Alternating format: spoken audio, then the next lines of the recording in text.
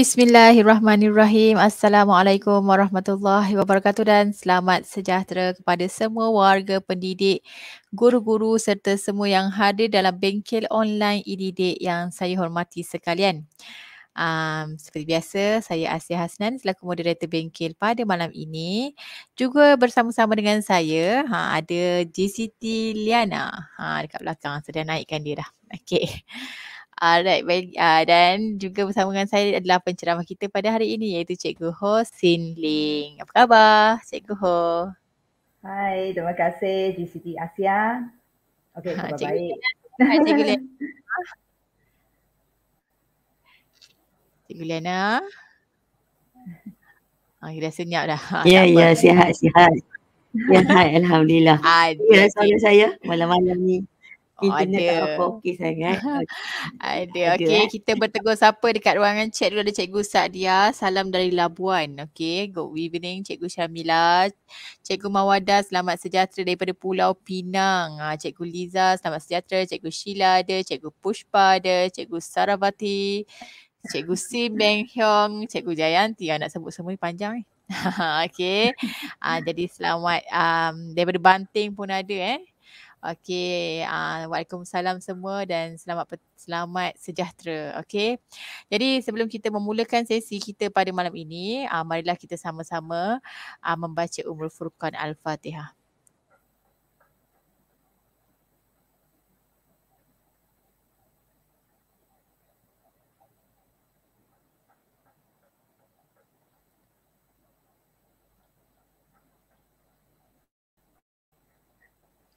Amin amin ya rabbal alamin. Alhamdulillah. Saya berharap pada malam ini semua warga pendidik semua yang ada dalam bengkel kita pada hari ini berada dalam keadaan bersedia, ceria dan bersemangat untuk kita meneruskan sesi bengkel online e-didik kita pada malam ini. Baiklah, bersama-sama dengan kita pada malam ini seperti yang saya dah beritahu pada permulaan tadi, okey, Cikgu Ho Sin Ling daripada SJKC Paloh Keluang Johor. Okey, beliau merupakan Google Certified Trainer dan sebenarnya beliau dah pun membuat perkongsian sebelum ini. Okey, kepada siapa yang belum tengok, boleh ulang tengok rakaman dia sama ada di channel e-didik ataupun di channel Cikgu Ho. Okey. Jadi suka untuk saya ingatkan kepada semua yang bersama dengan kami pada malam ini, jika ada soalan bolehlah diajukan di ruangan chat dan insya-Allah kami akan baca dari masa ke masa dan Cikgu Ho akan jawab. Okey, dari masa ke masa mengikut kesesuaian waktu. Okey, dan link sijil, ni soalan ni memang glamour ni, mesti tanya. Link sijil akan diedarkan di hujung siaran nanti. So stay tune bersama kami sehingga habis siaran ini. Okey, dan jangan lupa, jangan risau kalau internet anda terputus-putus pun. Okey, ini adalah rakaman YouTube yang live. So memang dia akan kekal dalam YouTube lah. Okey. Dengan itu, tanpa buang masa, saya mempersilakan Cikgu Ho untuk meneruskan sesi perkongsian beliau dengan tajuk interaktif Flipbook. Betul Okey. Dengan segala macamnya dipersilakan. Okey, terima kasih kepada moderator yang comel, GCT Asia dan juga GCT Liana yang membantu dengan kita lah, membantu streamyard kita. Okey, terima kasih kedua-dua GCT yang sangat hebat Okey, saya Cikgu Ho Sin Ling. Okey, seperti yang diumumkan oleh GCT Asia, saya berasal sebenarnya dari Batu Pahat dan sekarang mengajar di SJKC Paloh Keluang Johor. Okey, hari ini sebenarnya sebelum tu saya sudah kongsi satu kali. Okey, hari ini saya akan berkongsi lagi dengan satu tajuk. Okey, interaktif Flipbook book character. Okey, sebelum ini, mungkin saya nak tahu juga pernah dengar book character tak? Okey, mungkin minta GCT Asia letakkan link untuk para penonton dan cikgu-cikgu untuk jawab sikit soal selidik. Boleh tak? Okey, saya minta bantuan untuk letak di live chat untuk kita sama-sama tahu sikitlah bagaimana GCT, bagaimana book character. Okey. Ada tak? Okey, dah pun. Dah letak dah. Dah. Letak. Okey, terima kasih. Okey. Okey, ramai yang sudah bersedia. Saya dua soalan yang sangat simple saja. Mungkin nak sebagai warming up lah sebelum kita nak mulakan. Okey, dahulu kita warming up sikit.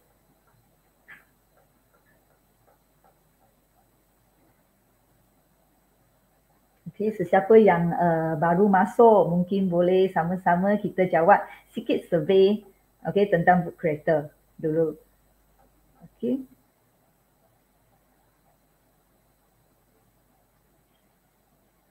So malam ni sudah lewat sikit lah. Saya juga minta maaf lah. Okey. Hari ini mungkin sudah nak macam hampir masa tidur kan. Tapi saya akan secepat mungkin dalam 1 jam, lebih sikit lah mungkin. Sebab book creator sebenarnya pun banyak step yang akan belajar lah. Mungkin jika yang macam tak sempat ke, atau macam mungkin selepas tu mungkin ada siri kedua, saya akan sambung. Okey. Okey, sekarang saya cek survey dulu Mungkin saya nak tahu sikit. Diorang cakap the type form is now closed je tu. Sudah close? Saya check. Betul.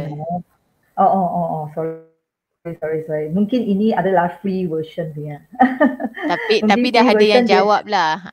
Dah ada yang jawab. Dah ada yang jawab lah, tak apalah. Okey, saya ikut yang ini sahajalah. Okey, tak apa yang tak dapat jawab tak apa. Okey, mungkin saya belum. Okey, tidak pernah guna book creator sebelum ini. Okey, majority yang jika 10 orang ada 9 yang belum guna lah book creator. Mungkin pernah dengar tapi belum mula guna lagi. Okey, tapi ramai yang sudah bersedia lah.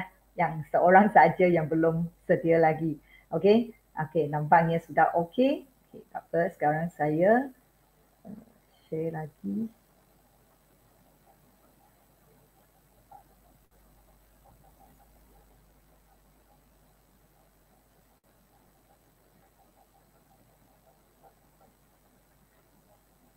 Okey, boleh nampak tak slide saya?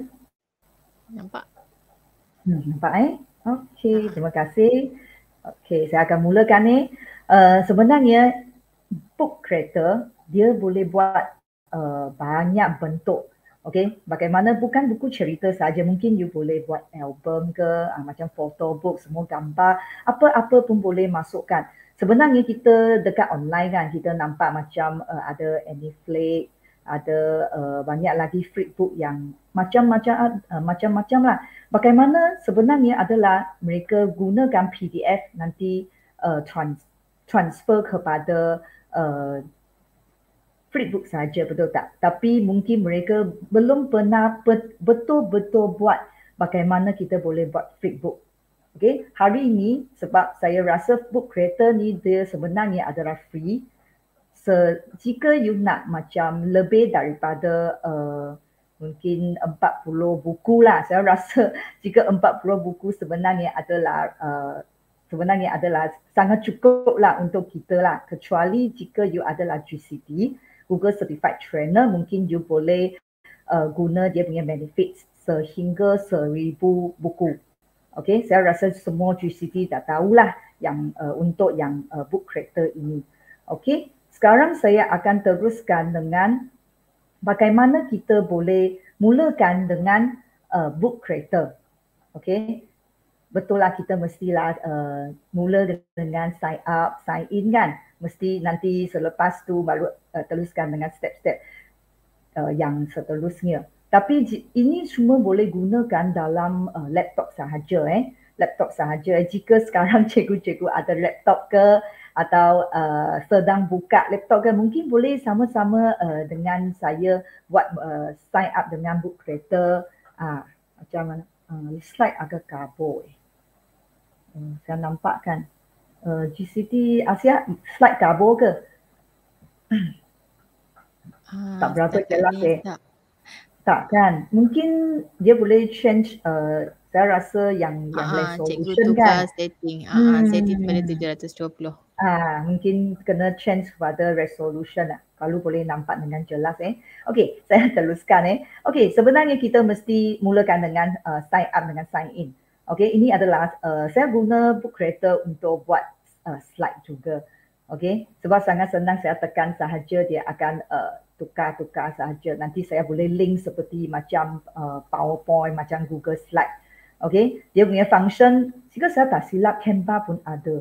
Jika saya tak silap lah, Canva pun ada, boleh buat macam Flipbook. Okey, tapi saya rasa book creator sangat senang, dia tak susah sebab dia punya picture kan tak berapa banyak tu kita macam nak belajar banyak step lah. Saya rasa senang untuk, okey, jika yang sedang bersama dengan saya, rasa boleh type book creator dekat Google saja. Okey, paling senang tu, okey, nampak yang ini kan. Okey, you tekan sahaja, boleh masuk link. Okey, selepas tu you boleh nampak, okey, yang macam ini.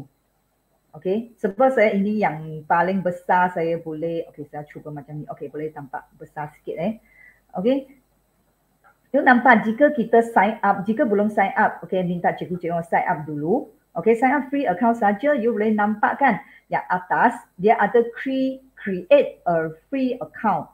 Okey, dia adalah satu account yang free sajalah, you create, tak payah bayar punya. Okey, jika you sudah ada account, okey, boleh sign in. Okey, dengan yang biru tu lah, agak kecil sikit. Sebab ini yang boleh zoom paling besar lah untuk ini. Okey, sekarang jika sudah sign in atau sign up, okey, you nampakkan ini yang saya sudah sign in. Okey, ini saya guna account GCP saya, sebab tu saya boleh dapat 1000 buku. Okey, saya boleh buatlah banner 1000 buku untuk account ini. Okey, jika untuk account biasa adalah 40 buku sahaja dan satu library. Okey, nanti saya akan jelaskan apakah beza library dengan buku Okey, sekarang yang ini adalah step yang pertama lah. Jika cikgu-cikgu sempat dapat masuk okey, boleh bersama dengan saya. Okey, jika saya terlalu cepat, minta maaf okey, selepas tu mungkin you boleh nampak tu, okey, you nak sign in dengan apa tu atau sign up, okey, create account kan. Biasa kita akan sign in dengan Google. Okey, biasa kita akan sign in dengan Google sebab lebih senang, kita tak payah cari mana account kan. Kita sign in dengan Google account sahaja, MOE account pun boleh atau e-didik account, tak ada masa Gmail pun boleh. Okey, sebenarnya adalah sama. Nanti selepas tu jika you pernah sign in kan, you continue as a teacher. Okey, atau you nak jadi student pun tak ada masalah. Okey. Okey, selepas tu, okey, you boleh nampak kan, okey, you sudah sign in atau apa semua sudah okey kan. Apakah paparan yang sekarang nampak paparan sebenarnya. Okey, sebenarnya okey, nanti saya akan change sikit. Okey, saya change dengan website saya Okey, jika yang macam kita sudah masuk, sudah sign in kan, mungkin cikgu-cikgu belum ada buku lagi lah. Yang ada buku, okey, yang ada buku mungkin boleh nampak ada buku, tapi jika yang sebelum tu belum buat lagi, memang kosong lah. Okey, saya akan jelaskan sikit lah dengan yang ini. Sebab mungkin jika cikgu-cikgu nampaknya adalah my book sahaja atau dengan ini belum lagi create a new library. Okay, mungkin ada yang ini atau share with me join a library. Okay, nampak tak yang ini? Okay, sekarang saya akan ajar yang step kedua sebab cikgu-cikgu belum pernah buat buku lagi kan. Okay, kita cuba dengan join a library. Okay, bagaimana masuk yang ini kan? Okay, saya tunjukkan sekali lagi Okay, mungkin you boleh nampak yang ini main yang you sign in kan. Selepas sign in, ini kan you ada gambar di sini. Okay, you sudah sign in. Okay, nanti you tekan yang macam ini 3 garis ni. Okay, tekan saja dia akan masuk teacher dashboard. Okay, teacher dashboard, you scroll down ke bawah, you akan nampak join a library. Okay, join a library, you tekan sahaja, okay. Dia akan suruh enter code from your teacher. Okay, sekarang mungkin saya akan beri satu code. Okay, saya mungkin akan berikan satu code yang ini. Okey. Nanti saya post.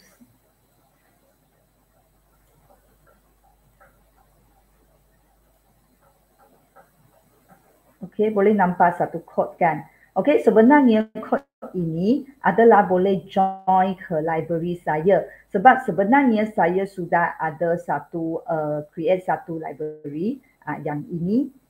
Okey, yang ini you boleh nampak HSL library. Okey, jika cikgu-cikgu yang bersama dengan saya mungkin boleh masuk library bersama dengan saya dengan kod saja. Bagaimana masuk? Okey, tadi saya kata ini you tekan 3 garis yang di sebelah kanan, sebelah kiri atas. Okey, nanti scroll down ke bawah dia ada join a library. Okey, you tekan sahajalah itu Y9GDSRJ. Okey, nanti tekan join library. Okey, boleh? Nanti jika you masuk saja you sudah boleh nampak. Okey, you sudah tahu okey apa yang akan nampak di sebelah di sinilah. Ada bahagian buku sebenarnya saya sudah sediakan dan slide saya juga di sini you boleh nampak. Okey. Okey, jika cikgu yang sudah masuklah bersama dengan saya mungkin boleh tahu kita cuma nak cuba sikit step yang bagaimana gunakan book creator. Sebab saya akan satu-satu step mengajar cikgu-cikgu bagaimana kita boleh masuk library, bagaimana join library orang lain. Jika dia bagi kod kita boleh masuk. Okey, boleh tengok ke atau boleh interaksi dengan di dalam library itu atau yang benda yang lain, create buku ke. Okey, nanti saya akan beritahu. Okey, ini yang step yang pertama. Okey, bagaimana kita boleh tahu join, bagaimana kita boleh beri kod kepada orang lain. Sebenarnya jika you sudah create satu buku kan. Okey, you selepas create satu buku, you boleh nampak di atas ada invite code. Okey, invite code, you tekan saja dia akan keluar macam ini.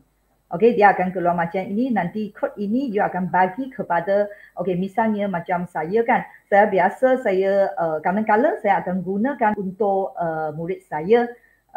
Gunakan book creator untuk PTPC kepada murid saya. Oleh itu saya akan copy yang ini kan untuk murid-murid masukkan, okey, atau link kepada mereka untuk masuk tengok buku itu.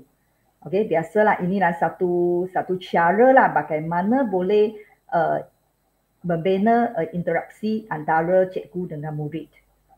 Okey.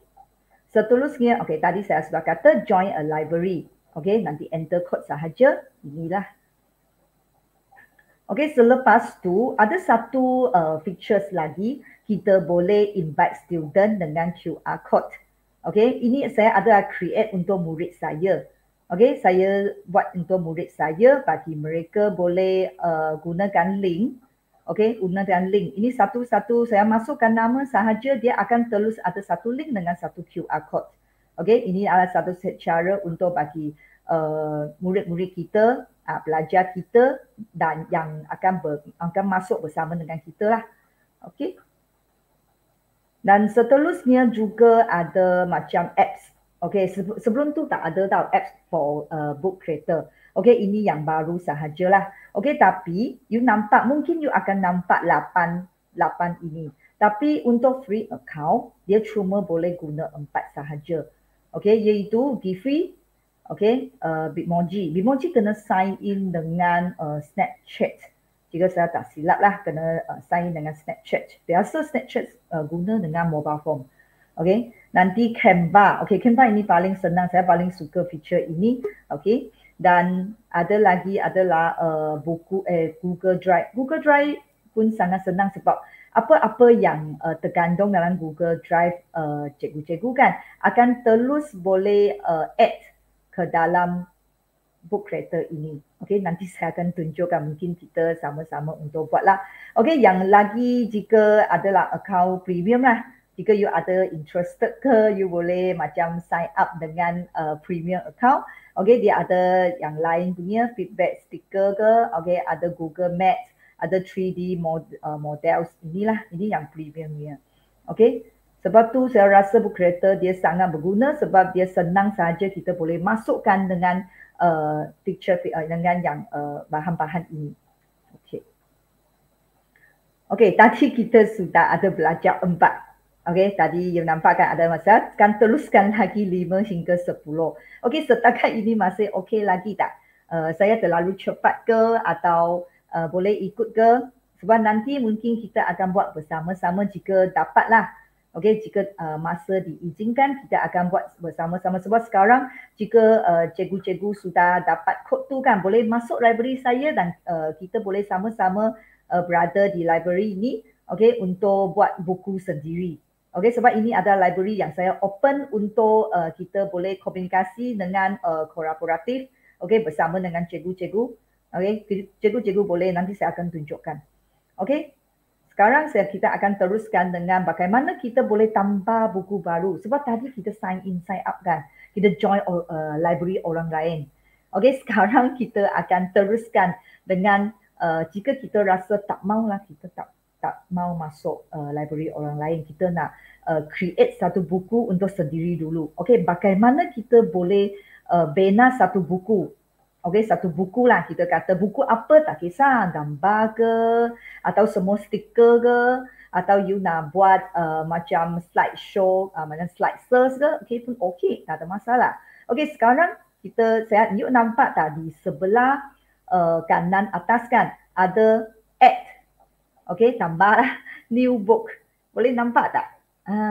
Okay, ada cikgu yang excited Okay. Okay, terima kasih untuk respon. Okay, new book. Okay, you tekan saja new book kan. Okay, you di sebelah kita punya logo gambar ini kan. Gambar ini sebelah saja ada tambah new book. You tekan sahaja. Okay, nanti dia akan buat satu buku yang baru. Okay, saya akan tunjukkan Okay, macam ini jika saya tekan new book. Okay, mungkin you boleh nampak kan dia ada beberapa bentuk. Okay, you boleh nampak beberapa bentuk yang ini. Okay, you boleh pilih mana saiz yang cikgu-cikgu rasa atau you boleh pilih templates. Okay, boleh pilih templates pun tak ada masalah. Okay, atau you nak buku yang kosong saja, nanti kita boleh buat sendiri. Okay, dia tekan mana-mana yang suka sahaja. Okay, you tekan. Okay, nanti dia akan menjadi satu yang baru. Okay, di sini yang putih punya, tak ada apa-apa punya. Okay, tapi sebelum tu kita kena rename dululah. Okay, nanti you sampai page yang ini kan. Okay, you balik semula kepada my books. Okay, kepada my books.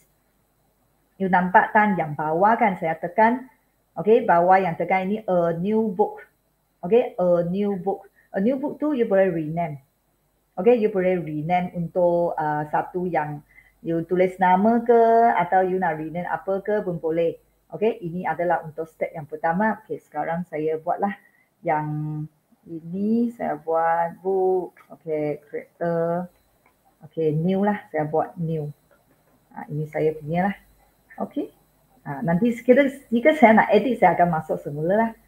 Okay, ini yang step yang saya tunjukkan. Nanti kita balik semula kepada slide Okay, saya sebenarnya buat slide sebab nak memudahkan cikgu-cikgu untuk mungkin tak dapat ikutkan, boleh tengok slide sahaja, kita dapat tahulah.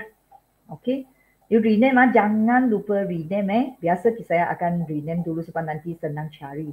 Okay, yang ini tadi kita sudah ada choose book shape. Okay, sudah ada pilih mana-mana yang cikgu rasa nak pilih saja, tak ada masalah. Okay, you boleh pilih dengan sesuka hati. Okay, lepas tu template pun boleh. Okay, kemudian kita akan masuk dengan, sebab kita sudah ada buku kan. Okay, sudah ada buku, kita akan masukkan dengan item. Betul tak? Kita akan masuk dengan item. Okay, bagaimana kita boleh masukkan? Okay, you nampak tak yang macam satu bulat dengan tambah plus tu.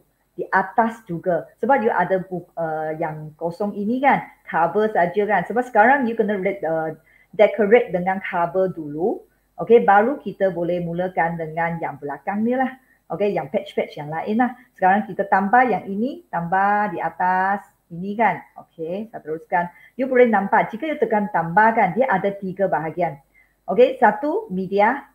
Okay, media ini kita ada image, boleh search. Ada kamera, ada pen. ada teks, ada record. Saya rasa yang ini semua tak ada masalah, cikgu-cikgu boleh faham. Okey, yang kedua adalah tambah shapes. Okey, you boleh tambah satu-satu dengan yang ini untuk masukkan dalam buku. Okey, sebagai latihan sahajalah, jika cikgu-cikgu nak try sahaja, nak cuba-cuba nak masukkan, boleh tak? Okey, boleh tekan sahaja nak masukkan. Okey, atau yang last sekali adalah more. You nampak kan sebab ada 3 kan, ada more ada Google Maps, ada 3D model. Jika you tak nampak yang ini kan, sebab you belum masukkan lagi. Okay, you belum masukkan lagi yang ini. Sebab ini kena tambah baru ada. Jika saya tak silap lah. Okay, tak apa, kita boleh sama-sama buatkan. Okay, kita sama-sama buat Okay, sekarang jika cover kan, biasa cover, okay tak apa. Kita mulakan dengan tambah satu item. Okay, tambah item kan. Okay, yang pertama ada images kan. Images you boleh upload from computer atau you boleh search online image. Okay, you boleh search saja. You tekan apa nanti dia akan keluar. Okay, jika saya tekan sahaja, okay hari ini kita punya semua happy kan. Saya tekan dia ada gambar happy. Okay, ada gambar happy. Nanti pilihlah mana-mana yang rasa sesuai untuk yang hari ini. Okay, saya tekan yang ini. Okay, saya tekan satu, dia akan tick yang bawah tu. Jika you boleh nampak kan. Okay, dia ada add di bawah. Okay, ada add. Okay, sebab dia terlalu bawah, mungkin you kena cari sikit lah dia di bawah. Okay, selepas tu, okay, kita add satu. You boleh nampak kan. Saya sudah add satu gambar. Okay, daripada search online saja. Jika you tak ada gambar untuk upload sendiri, you boleh pilih melalui online saja, sangat senang. Okay, dia tak macam susah-susah. Nanti selepas tu, okay, kita ada tambah lagi. Okay, nah, jika ada pen biasa, jika you ada macam tablet kan, ada drawing tablet, baru you boleh guna pen lah. Sebab jika kita gunakan mouse untuk tulis kan, macam tak cantik. Okay, teks. Okay, sekarang jika you nak letakkan satu teks kan, okay, you boleh tekan saja teks. Okay, nanti mungkin saya tekan sikit lah. Okay, ini kan you kena highlight dulu. Okay, mesti highlight dulu. Okay, atau baru dia boleh ada perubahan. Okay, you boleh macam tu. Biasa saya akan bold sahaja. Okay, nanti link ini jika you ada macam link yang dia boleh link kepada muka surat. Okay, yang ini nanti saya akan tunjukkan yang ini step ini yang seterusnya. Okay, kita buatkan yang ini dulu. Okay, sekarang you nampak saya punya happy sudah keluar di sini. Teks saya sudah keluar. Okay, nampak tak teks saya agak kecil sikit lah, tapi minta maaf lah. Okay, bagaimana kita boleh besarkan dia sebab dia terlalu kecil. Bagaimana kita boleh besarkan supaya kita boleh nampak. Okay, sekarang you mesti, sebab sekarang you mesti tekan yang ini perkataan. You tekan sahaja. Okay, nanti you nampak tak ada inspektor. Okay, you boleh, sebab sekarang you nak buat perubahan dekat perkataan ini, betul tak? You nak buat perubahan. Boleh tekan dengan yang inspektor, yang ini macam I punya. Okay, di sebelah kanan atas ada I. Okay, you tekan sahaja. Okay, you boleh nampak dia macam teks dengan page semua keluar. Okay, sekarang kita boleh gerakkan dengan perkataan nak berapa besar. Okay, dan you nak bagi dia tengah-tengah ke atau dia boleh bold, nak tukar font pun boleh. Dia ada banyak font tu. Okay, you boleh tukar dengan mana-mana satu sajalah yang special lah. Okay, saya tukar yang ini. Okay, selepas pilih kan dia ada, you nampak ada satu arrow kan ke kiri lagi. Okay, you tekan dia akan balik semula di sini. Okay, tukar warna pun boleh. Okay, jika saya nak tukarkan warna yang macam ini, happy akan biar dia happy sikit, ada merah sikit. Okay, jika sudah tukar, sudah tick kan. Okay, you tekan go back. Dia macam back kepada main page lah. Okay, kepada halaman utama. Okay, selepas tu jika you nak background, you tekan saja, kita tambah background. Background adalah macam fill lah. Mana kita boleh fill in dia punya colour. Okay, saya pilih yang ini. Okay, you nak shadow tak? Jika nak, buka sajalah. You nampak, jika nampak lah shadow. Okay, sekarang mungkin saya rasa tak berapa besar. Saya nak besarkan lagi, boleh tak? Boleh je. Okay, nanti you tekan mana-mana di sini dia akan balik semula. Okay, you boleh adjust lagi dengan yang nak lah. Okay, sekarang you nampak tak? Perkataan dengan gambar saya sudah add dekat cover saya. Okay, dekat cover saya. Okay, sekarang ini adalah muka surat yang pertama sahaja. Okay, untuk slide. Sebenarnya adalah kita boleh buat slide lah macam. Okay, atau untuk boleh buat PDPC untuk anak murid kita.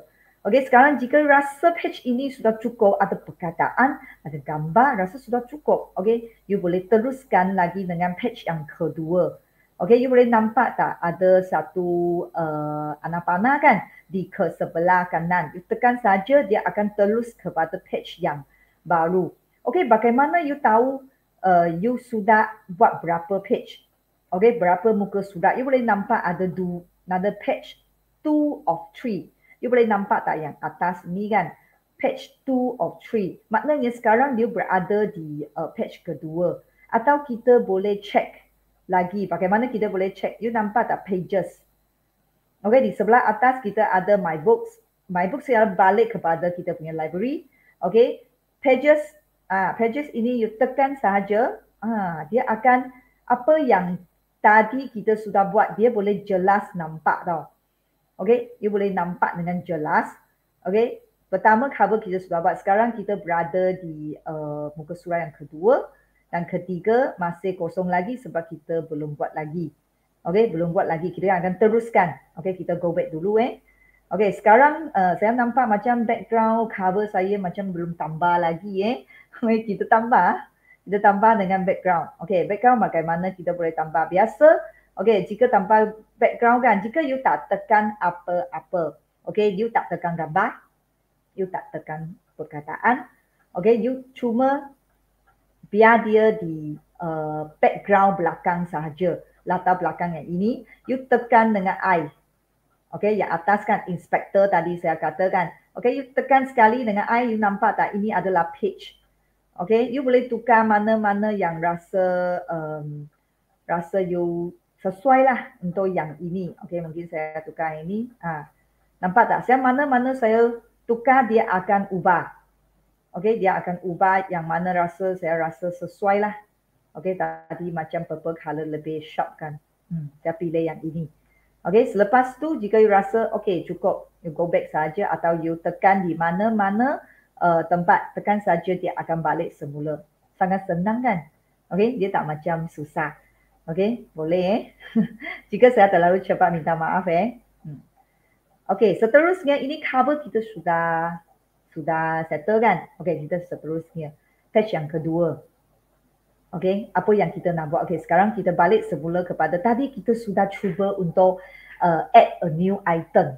Okay, sudah buat yang satu item yang baru. Sekarang kita akan teruskan lagi okay, dengan yang seterusnya. Okay, bagaimana kita boleh upload image? Okay, upload image ada dua tempat boleh buat Ada dua tempat boleh buat. Tapi untuk yang ini, okay, saya rasa kena setting dulu sebelum akan mula. Okay, sekarang saya akan balik semula. Kena setting sikit sebelum. Okay, kita akan balik kepada library yang tadi teacher dashboard. Okay, yang tadi saya kata, you balik kepada my books kan. My books di sebelah kiri atas. You tekan saja dia akan balik semula kepada library. Okay, library nanti you tekan yang ini. Dia akan masuk semula kepada teacher dashboard. Okay, teacher dashboard you nampak ada discover. Sebab ini berada di libraries kan. Okay, nanti selepas tu ada discover, ada learn. Okay, saya tekan sikit lah. Discover biasa adalah buku-buku. Okay, kita tak semestinya kena bina buku sendiri. Kita juga boleh ambil buku orang lain. Tapi ada conditionnya. Okay, yang macam orang share untuk public kan. Biasa tak untuk copy. Biasa untuk read sahaja. Okay, kita tak boleh copy lah, cuma boleh baca sahajalah. Okay, ini yang untuk discover lah. Okay, untuk learn biasa, okay, ini adalah knowledge base lah.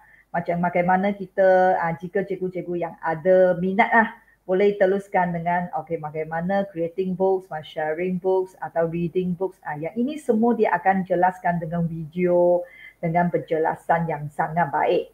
Okay. Okay, certification nanti saya baru jelaskan. Okay, sekarang you nampak tak yang apps new ini? Okay, rasa cikgu-cikgu kena buat yang ini tick dulu baru dia boleh masuk. Okay, macam saya kan, jika you dapat masuk yang atas kan. Okay, apps dengan new. Okay, apps dengan new atas kan, you boleh nampak. Bawah kan, you kena tick dulu baru dia boleh masuk ke dalam kita punya yang boleh add tu. Okay, you kena tick. Okay, rasa yang bawah tu jika bukan account premium kan tak dapat tick kan. Ada cikgu yang tengah cuba tak? Sebab jika you bukan account premium, biasa saya rasa yang bawah tu tak dapat tick lah. Okay, yang atas saja pun cukup. Okay, ada Giphy, ada Bitmoji, ada Canva. Nanti saya akan ajar bagaimana boleh guna. Okay, kecuali Bitmoji lah. Sebab Bitmoji dia kena connect dengan handphone kita. Okay, baru boleh nampak ada Bitmoji lah. Ini saya tak akan cuba yang inilah Bitmoji. Okay, tapi tengok bahagian saya sudah tick semua. Okay, saya paling suka Google Drive dengan Canva lah. Okay, Giphy pun okay. Okay, nanti cikgu yang sedang cuba minta tick dulu sebab juga you tak tick kan, you tak akan teruskan. Mungkin nanti saya minta cikgu-cikgu untuk masukkan dengan Canva, dengan melalui Google Drive atau Giphy, mungkin tak dapat pictures yang inilah sebab belum tick lagi. Okay, minta kena berapa maximum pages lah. Okay, setakat ini kan, saya nampak satu soalan, sorry satu buku berapa maximum pages dia tak ada, jika saya tak silap, dia tak ada macam limit untuk satu buku. Dia cuma limit untuk berapa buku dalam library sahaja. Okay, dan satu library, jika untuk free account kan, satu library boleh 40 buku. Tapi untuk GCT account, dia memang tak ada limited. Tak ada limit unlimited untuk, dia boleh sampai 1000 buku. Okay, library unlimited. You boleh create beberapa banyak pun you boleh create library, you open sahajalah. Okay, tak ada masalah. Okay, boleh Cikgu Khadijah rasa ada jawab soalan Okay, nanti selepas tu, okay, selepas tick okay, kena minta tick jika cikgu-cikgu yang bersama dengan saya. Okay, selepas tick kita akan balik semula ke, okay, yang tadi, yang ini. Okay, baru kita boleh guna, boleh nampak yang more ini kan. Yang more, bahagian more ini tekan kan, dia boleh nampak ada, dia akan masukkan animated, emoji, Canva, Google Drive dengan fast, embed. Okay, sekarang saya nak ajar tentang bagaimana kita boleh masukkan dengan fast. Okay, dengan fast. Kita boleh tekan yang ini saja. Dia tekan ini, biasa kita akan upload image ke atau dokumen. Okay, pun tak ada masalah yang ini. Okay. Nanti selepas tu jika you nak buat apa-apa dekat image tu kan, you boleh right click sahaja. Right click dengan image tu. Okay, you boleh cut, boleh copy atau boleh you nak dia di depan ke, di belakang ke, nak lock dia jangan bergerak lagi pun okay. Okay, ini adalah dia punya step lah bagaimana kita boleh upload image. Okay, nanti saya akan cuba satu untuk bagi tahulah. Okay. Seterusnya, okay, yang teks yang ini sebab tadi saya sudah ada jelaskan dengan teks sebab saya masukkan image, nanti saya terus masukkan dalam teks. Tak apa, saya akan jelaskan sekali lagi. Okay, untuk yang teks ini, okay, you nampak tak ada warna tu kan? Jika you boleh pilih mana-mana kan, you warna biasa, warna ini kan, you boleh pilih lebih daripada yang dia berikan punya warna, tak ada masalah. Okay, ini yang warna-warna yang boleh pilih lah. Okay, nanti yang tadi saya kata adjust font, ini semua berada di sini lah. Okay, ini adalah untuk tukar background, adjust background tadi saya sudah tunjukkan. Okay, dia boleh nampak kan, ini boleh tukar atau yang bawah lagi ada banyak pilihan. Okay, cikgu-cikgu boleh cuba. Okay, seterusnya, tadi saya katakan bagaimana kita boleh link, buat link. Macam you nampak kan, you ada nampak macam saya punya yang ini. You boleh nampak tak ini link? Okay. Contohnya sekarang saya balik. Okay, contohnya tadi kita sampai text and link. Bahagian yang step yang ke-9, link dengan page number. Okay, link dengan page number kan. Okay, yang bahagian ini saya akan terus sebab saya sudah link muka surat keberapa. Saya sudah link dengan terus. Sebab tu saya tekan saja, dia akan terus link ke yang bahagian sini. Tambah link atau page number. Okey, bahagian ini, bagaimana you boleh buat. Okey, bagaimana ini boleh buat. Ini boleh link kepada page number. Kepada muka surat. Buku tu, dia ada muka surat kan. You boleh tengok, you nak buku surat keberapa, you nak link. Okey, macam contents kan, biasa kita pernah isi kandungan di depan, nanti kita senang tak payah macam ada 100 muka surat kita nak terus cari sampai macam terus sampai 100. Kita boleh buat macam link sahaja, terus kepada muka surat tertentu.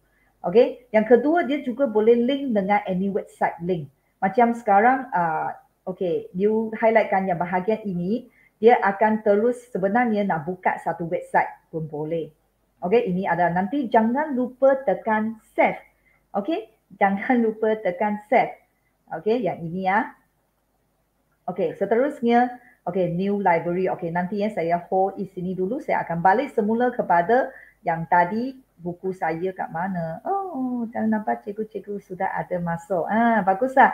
Sebab tu, yang ini sebenarnya saya nak macam cikgu-cikgu untuk boleh berinteraksi di library saya. Boleh nampak kan ada cikgu-cikgu yang sudah mulakan dengan daripada siapa. Sekarang saya tak dapat cari buku saya. Wah, ada 38 buku di sini. Okey, terima kasih untuk cikgu-cikgu yang ada masuklah bersama dengan saya. Okey, yang ini saya sudah nampak. Okey, cikgu-cikgu yang boleh nak masuk bersama-sama dengan kita dekat library, HSL library, boleh masuk saja dan create apa-apa yang cikgu suka untuk sebagai latihan atau tutorial sahaja. Okey, tak ada masalah. Cikgu-cikgu boleh cubalah. Okey, sekarang saya nampak saya punya happy. Okey, saya akan teruskan yang ini Okey, atau cikgu-cikgu nak masuk saya punya page pun boleh. Macam you boleh tambah di bahagian saya ini pun tak ada masalah. Okey, sekarang saya akan teruskan dengan bagaimana kita boleh upload satu image. Okey, tadi saya kata tekan tambah saja di sini. Okey, tambah saja, nanti kita sekarang ke more. Okey, sebenarnya dia tekan sini pun tak ada masalah sebab sini dia ada, walaupun atas adalah search for image, yang bawah tu adalah upload from your computer. You boleh tekan ini sahaja untuk upload. Tapi sekarang saya nak ajar satu lagi. Okey, sebab ini yang special untuk apps. Ini apps tau, yang special untuk book creator. Okey, you boleh nampak yang ini, okey, yang atas sampai bawah ni scroll down saja you boleh nampak yang fast. Okey, you nampak fast yang ini. Okey, you tekan saja you boleh nampak. Okey, mana-mana lah saya tekan mana-mana gambar yang saya nak. Okey, yang inilah. Okey, untuk book creator yang ini. Okey, saya tekan satu, dia akan upload. Okey, di bahagian sini ini adalah upload from the macam daripada kita punya komputer lah. Okey, tadi kita search kan, sekarang kita upload. Kita cuba sajalah untuk kita cuba buat. Okey, sekarang jika you nak buat apa-apa perubahan di gambar ini, you right click saja Okey, you boleh cut, boleh copy, boleh move to front, ke depan, ke belakang yang tadi saya katalah.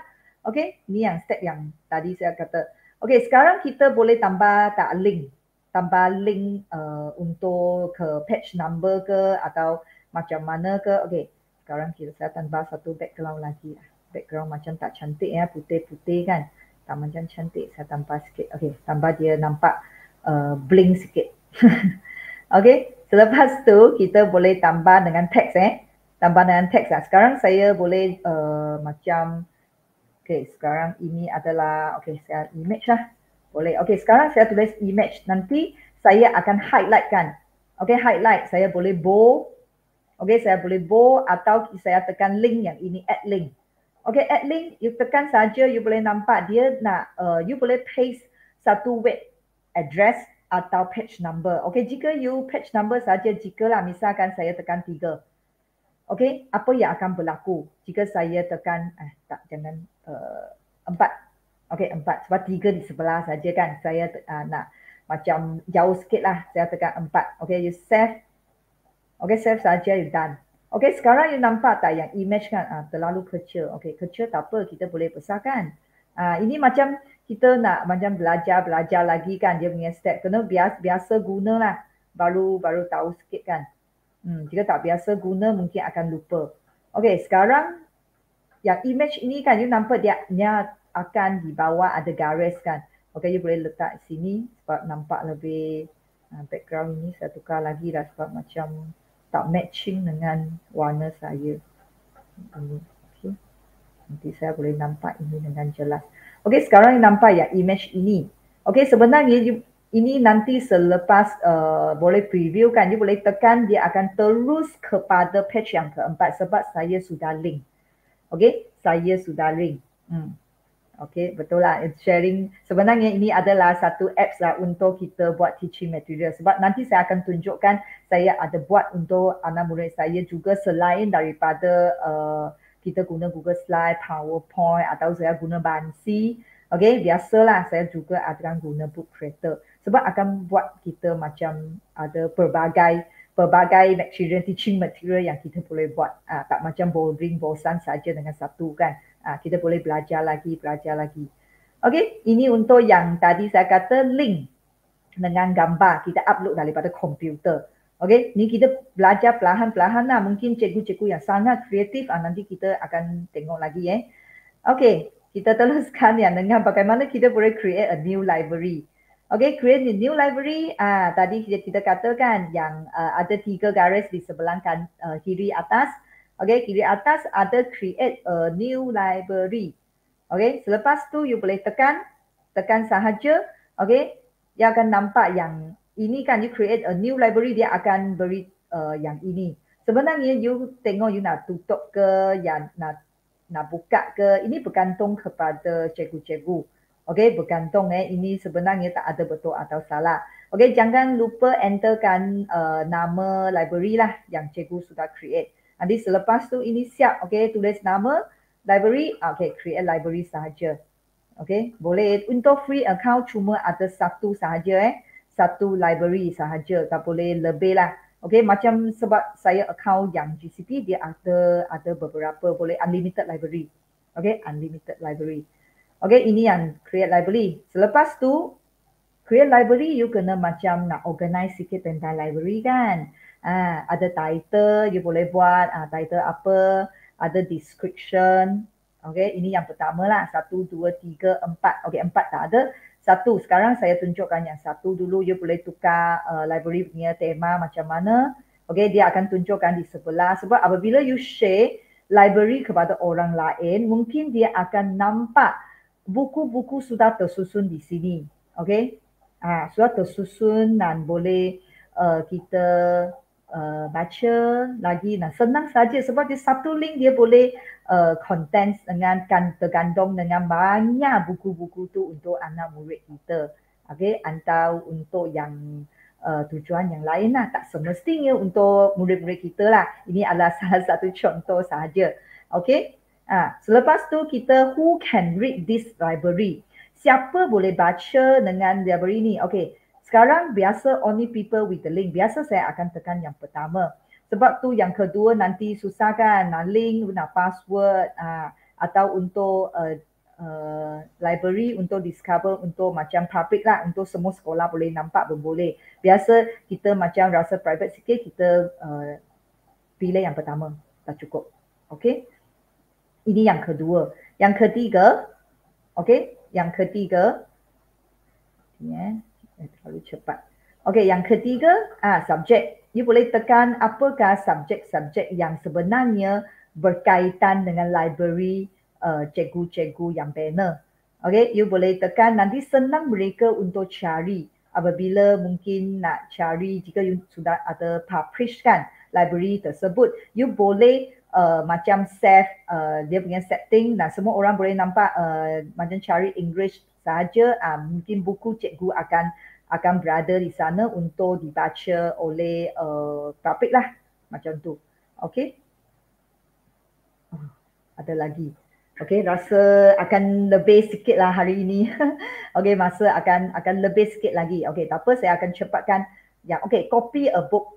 Okey, tadi sudah ada library kan. Okey, sekarang saya nak ajar bagaimana copy buku orang lain. Okay, you boleh copy. Jika you masuk macam sekarang saya sudah share library saya kan. Okay, saya sudah share library saya di sini. Okay, you boleh nampak. Okay, you boleh cari buku. Okay, tadi saya cari buku. Wah, cikgu memang kreatif lah. Semua sudah banyak tu. Okay, okay. Sekarang yang ini kan. Okay, you nampak tak yang ini? Sebenarnya ini adalah saya nak buat untuk cikgu-cikgu. You boleh nampak my book. Okay, my books. Ini untuk cikgu-cikgu boleh masukkan page di dalam.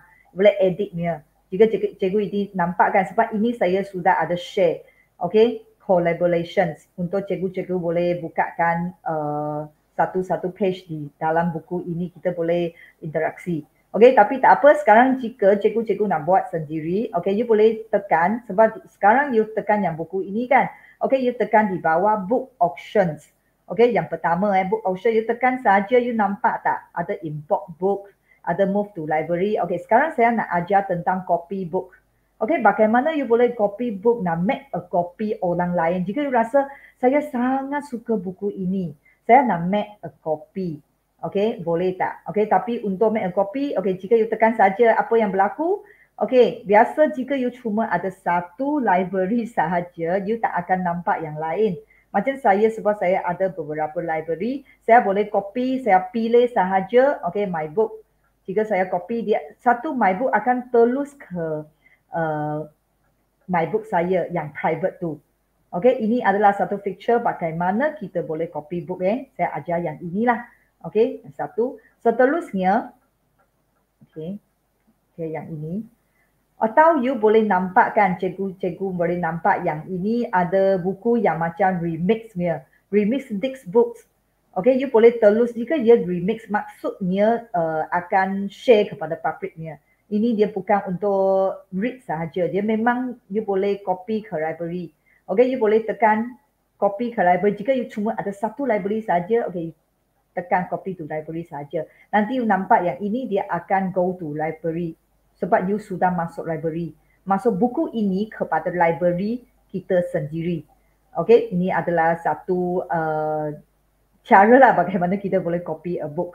Okay, seterusnya, jika kita sudah siap nak share kepada orang lain, nak tengok kita punya, takkan kita shot sendiri saja kan, tengok buku sendiri. Kita sebenarnya mungkin kita buat sangat-sangat cantik dan canggih dan macam, bolehlah kita nak share kepada cikgu-cikgu atau rakan sejawat kita kan. Bagaimana kita boleh share?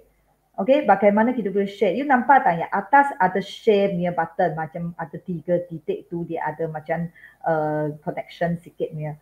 Okay, yang ini, you tekan saja, dia boleh nampak, you akan nampak share this book. Okay, share this book kan. Dia boleh share kepada Google Classroom. Okay, dia boleh embed macam dia ada satu link. Okay, embed punya link, nanti you boleh copy and paste nanti ke satu you punya website lah. Untuk sendiri tengok ke, untuk orang lain tengok ke. Okay, dia ada untuk link ini. Atau you boleh terus print. Okay, boleh terus print biasa dalam PDF. Boleh save dalam PDF jika saya tak silap. Okay, cikgu boleh cuba yang inilah untuk share a book. Okay, share a book. Okay, dia ada satu setting setting macam yang ini kan. Okay, sekarang tengok kan, saya atas kan ada setting menu. Okay, ada setting menu di atas kan. Boleh nampak tak setting menu ini. Okay, dia keluarkan. Okay, sekarang saya demo sikit Kenapa saya tak side by side pages? Sebab side by side pages dia akan menjadi kecil. Sekarang jika saya buka. Okay, cikgu-cikgu boleh nampak tak? Skrin saya sudah menjadi 2 muka surat bersebelahan. Betul tak? Sebab saya nak macam dia buat macam satu slide. Sebab tu saya gunakan untuk tadi saya sudah tutup. Okay, tadi saya tutup. Okay, macam sekarang sekali lagi sekarang you tekan setting. Okay, you tutup saja. Okay, dia akan masuk semula dengan satu saja. Okay, dengan satu, sebab saya nak fokus yang ini saja. Saya tak mau macam nak tengok mana muka surat yang satu macam yang biasa kita mengajar murid-murid kan. Murid-murid akan macam tengok di sebelah kita suruh mereka tengok buku surat ketiga, nanti dia tengok buku surat keempat. Sebab tu ini book creator dia sangat special kan, sebab dia boleh kita boleh fix untuk satu pages saja untuk kita tengok. Okay, ini lah. Anda ni boleh highlight setelah biasa saya boleh buka lah ini semua buka. Jika you ada music boleh lah, boleh kat play dengan multimedia. Ini adalah turn pager automatic lah. Jika you tak nak, you tutup saja. Okay, you tutup saja. Okay, seterusnya setting ada apa lagi? Sorry, ada satu lagi saya belum jelaskan. Ada voice. Okay, ini you nampak tak? Ada read to me. Okay, biasa jika belajar ke, nak belajar English, biasa dia untuk English sahaja. Bahasa saya rasa tak berapa tepat lah.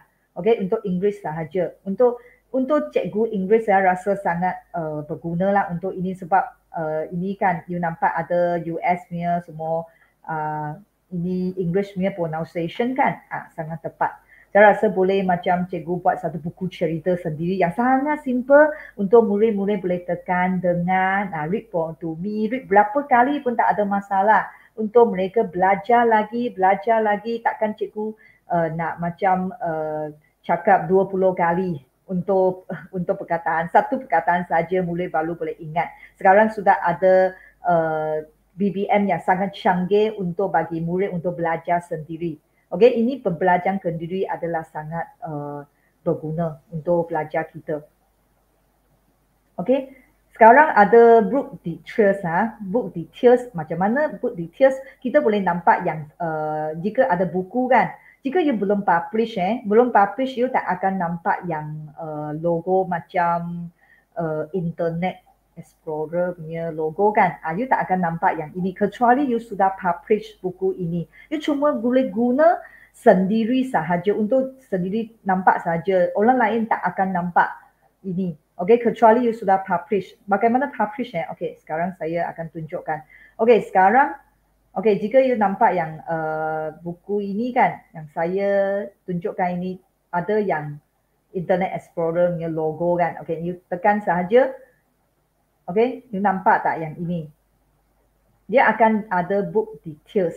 Okay, who can find this book? Okay, you nak private ke, you nak public, atau you nak allow dia remix. Okay, you nak on, maksudnya you boleh bagi orang lain untuk copy ke library mereka. Jika you off, mereka cuma boleh baca saja. Okay, ini adalah selepas you sudah publish you punya buku. Okay, atau you boleh copy link ini. Okay, copy link ini, you tekan sahaja. Okay, sekarang saya akan share link yang slide saya lah. Nanti saya masukkan dalam live chat. Okay, you boleh nampak, terus boleh baca buku saya. Okay, you terus boleh nampak dan baca dengan buku saya. Okay, nanti saya pangkat. Boleh nampak tak? Okay, boleh nampak tak yang tadi saya baru masukkan yang ini. Jika you tak masuk library saya tak apa. Okay, sekarang you boleh masuk slide saya. Ini slide untuk nak share untuk semua orang boleh belajar book character. Okay. Saya copy link saja, nampak tak? Ini yang penting lah, saya sudah highlightkan dekat slide saya. Okay.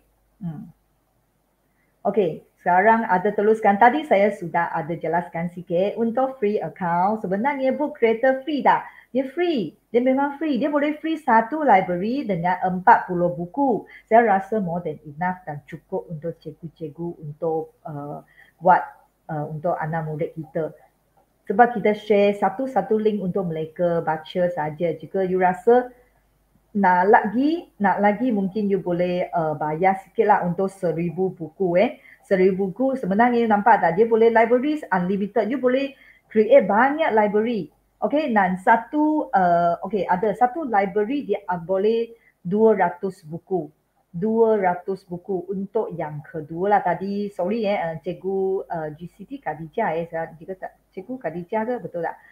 Dia ada tanya saya tentang yang library tu boleh store berapa. Dia ikut bahagian, jika free account 40 buku saja untuk satu library. Jika untuk yang GCT account kan atau cikgu-cikgu ada bayar untuk yang $12 satu bulan.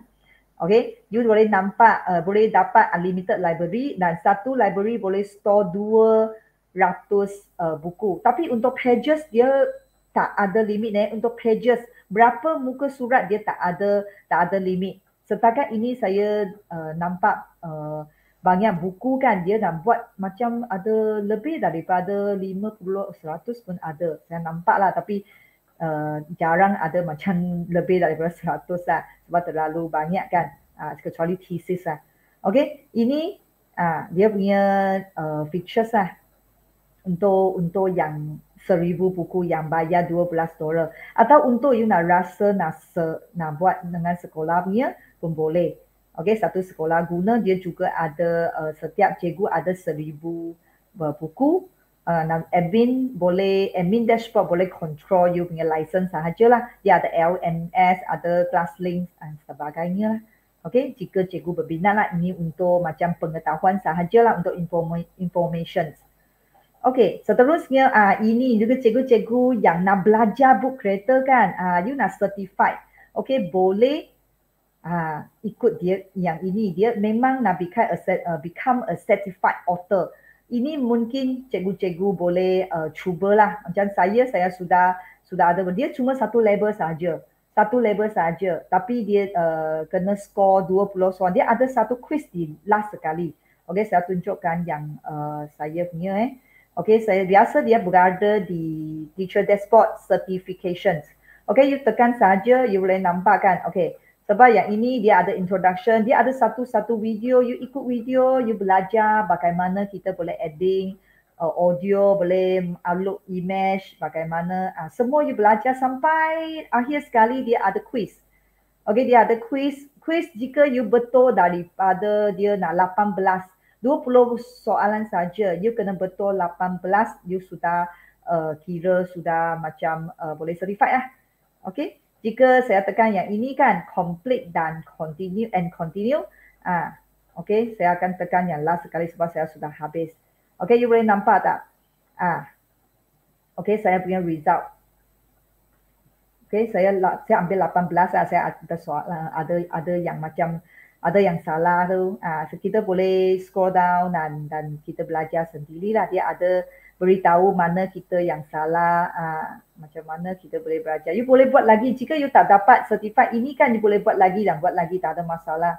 Okay, saja. Ini untuk tambahan lah, cikgu-cikgu.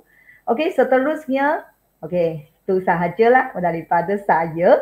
Okay, yang untuk yang buku. Sekarang saya nak tengok buku cikgu-cikgu bagaimana sebab nak publish online lah untuk semua orang boleh nampak kan. Okay, boleh nampak buku ini. Okay, saya tekan yang read online. Nanti boleh nampak tak?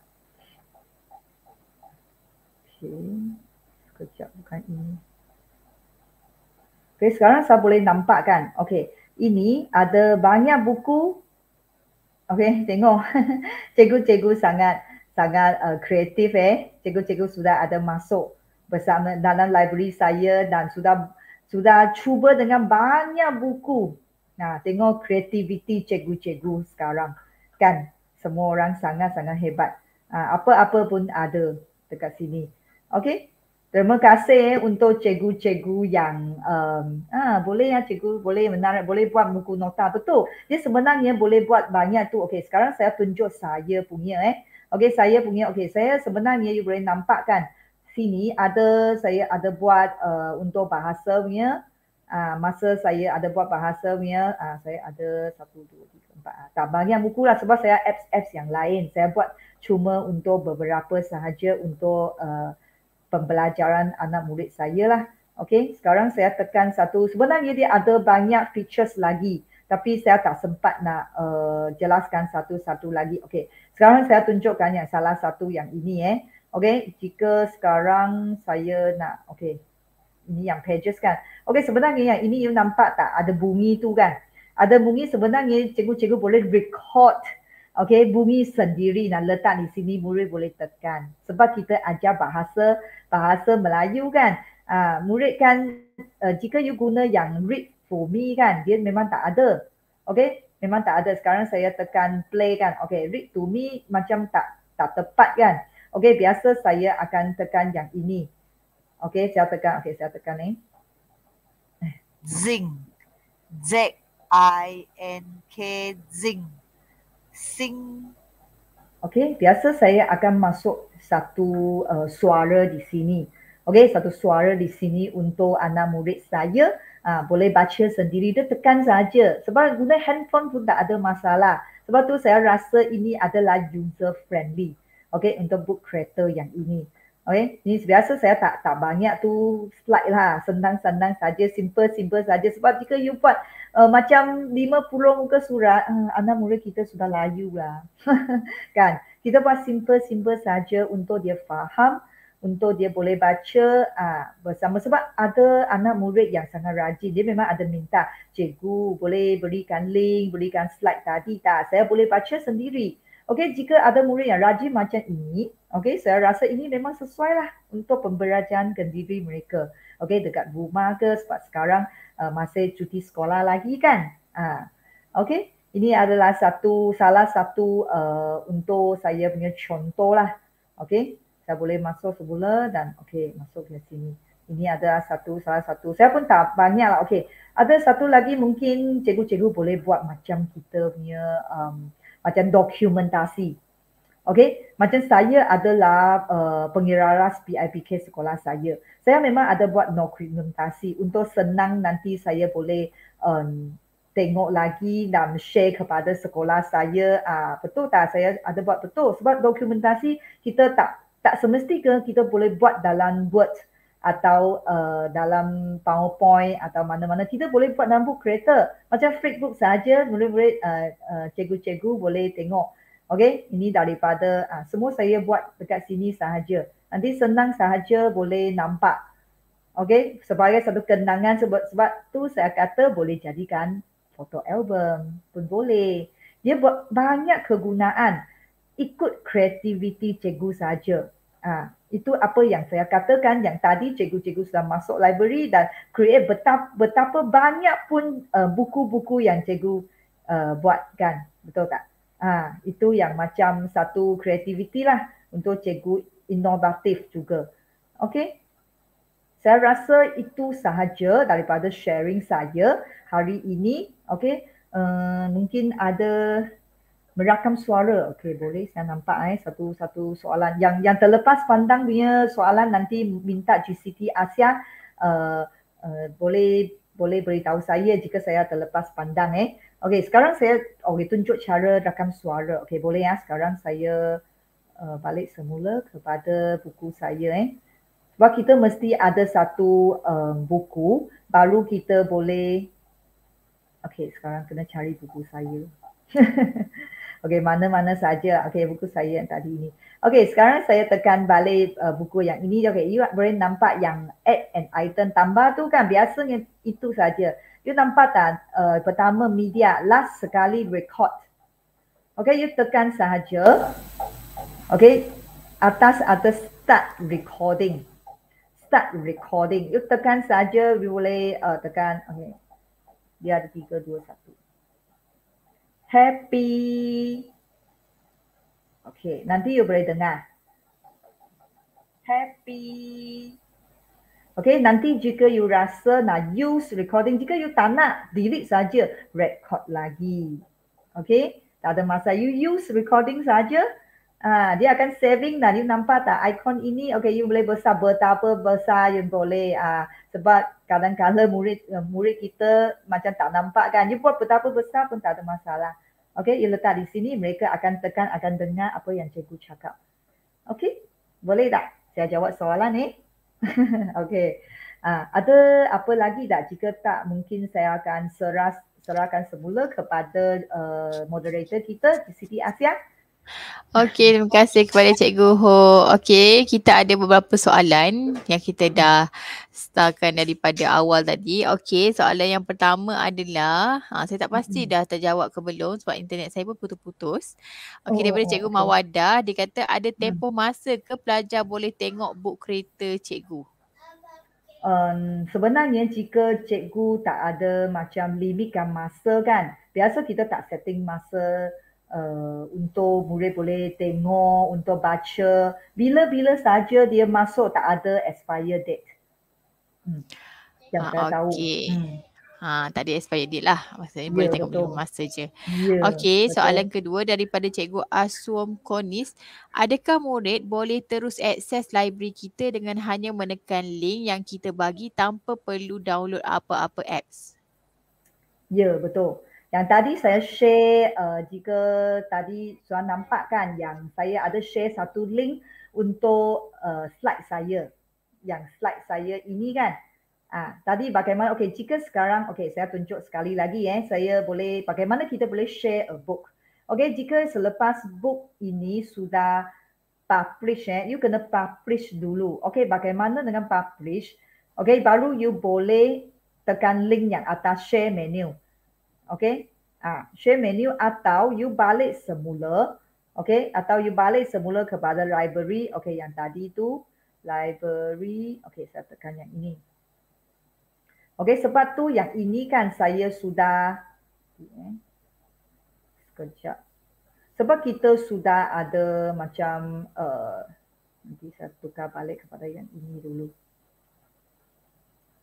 Okey, saya kena cari balik buku saya dulu sebab biasa yang sudah publish baru kita boleh share. Okey, sekarang you nampak yang ini saya sudah buat kan. Sebab dia belum publish lagi. Okey, you kena publish dulu. Okey, publish dulu. Yang bawah ini kan you tekan share. Okey, ada publish online. Okey, ada publish online. You tekan yang ini. Okey, tengok you nak private ke, biasa macam ni saja. Okey, ini cikgu orang lain lah, sorry cikgu Lee Okey, saya publish. Okey, saya buat satu contoh book title is fire. Okey, cikgu belum buat title Okey, saya cari yang lain lah yang ada title punya. Tadi saya katakan mesti buat satu title. Tapi okey, yang ada title, ada author, description adalah optional. Yang lain kita biar saja sebab you tak mau mereka boleh copy, you biar ini saja publish online. Okey, you tekan saja your book has been published. Okey, selepas tu dia akan keluar jika sudah publish kan. You boleh nampak copy link yang ini tak? Di sebelah sini. Okey, copy link. Sorry Cikgu Nulu saya minta sikit sharing punya ini saya sharing link cikgu. Okey, ini copy link, you copy sahaja. Okey, you tekan dia akan copy saja. Nanti you paste kepada WhatsApp ke, Telegram ke, mana-mana macam tadi saya paste kat live chat. Okey, dan murid-murid kita boleh masuk dan akses dengan buku tersebut sahaja. Okey, mereka boleh baca bila-bila masa. Itu. Okey, saya rasa saya jawab soalan ni. Okey. Okey, kita pergi kepada soalan seterusnya. Kita ambil sikit lagi. Kejap. Image yang guna tu boleh guna yang image kena yang boleh guna atau copyright? Saya baca. Boleh guna. Memang ini disediakan oleh book creator. Dia memang tak ada macam copyright. Betul. Okey. Okey, cikgu teacher Khadijah tanya, satu buku berapa maksimum page yang kita boleh buat? Tak ada maksimum, jika saya tak silap tak ada maksimum. Dia cuma ada maksimum buku dalam satu library saja. Okey, ada buku dalam satu library saja. Pages tak ada limit. Okey, daripada Cikgu Ruth White ditanya, kalau dah cukup 40 buku yang kita buat, adakah kita boleh delete mana-mana buku dan buat buku yang baru? Boleh Boleh, tak ada masalah. Cikgu Nur Amira nampaknya sangat berminat untuk langgan. Dia tanya, berapa harga kalau nak langgan? Yang bayarlah 1,000 bukunya. Betul Dia kata okey, jika nak bayar sebab dia free adalah untuk 40 buku saja. Jika nak lebih daripada 40 buku, nak buat banyak library dan juga boleh satu library boleh 1,000 buku jika dia adalah US dollar 12 dolar lah. Dan jika tadi saya slide ada sudah nampak ada, jika saya tak silap lah, saya sudah dekat slide saya boleh tengok atau you boleh check dengan pricing. Okey, dengan pricing yang sini kan dia memang adalah kita boleh check pricing dekat sini. Discover jika saya tak silap. Okey.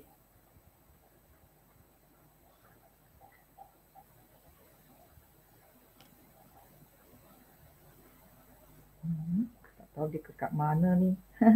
Tak apa, saya sudah ada masukkan dalam slide saya. Okey, mungkin boleh Nanti tengok Cikgu Amira boleh check dekat slide. Okey. Dan soalan terakhir yang kita akan ambil malam ni adalah daripada Cikgu Ai Cheng Eng. Buku dalam library tu ada copyright tak? Sekiranya tuan punya buku remove buku tersebut, buku yang kita copy tu adakah masih ada?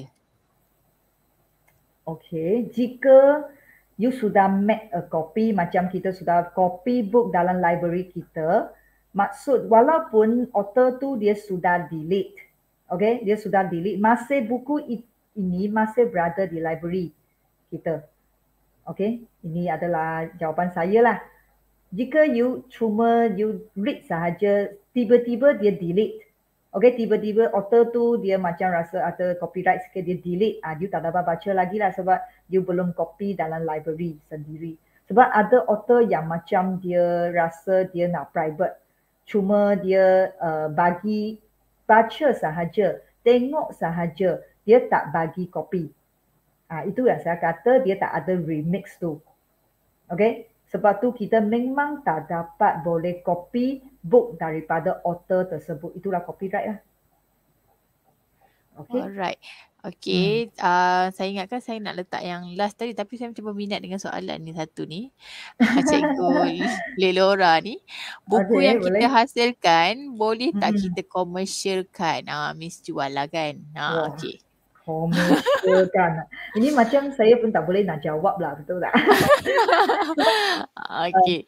Nanti kita akan cari maklumat tu dan kita akan rasa print untuk kegunaan sendiri saya rasa tak ada masalah.